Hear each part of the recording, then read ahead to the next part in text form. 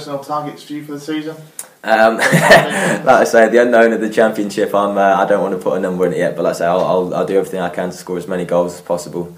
I think every player has their own target personally in their head, but hopefully I can exceed whatever targets that I have. How much are you looking forward to being here under the floodlights for the first home league game under the lights? Yeah, definitely. I think I played here at the start of last season, wasn't it?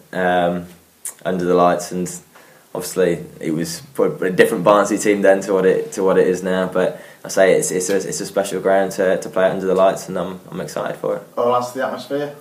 Pardon? Does it all add to the atmosphere? Oh, definitely. Like I say, I think it just like I say, with the fans behind us, as I'm sure they will be tomorrow night, and obviously the floodlights beaming down the pitch. So hopefully we can get the win.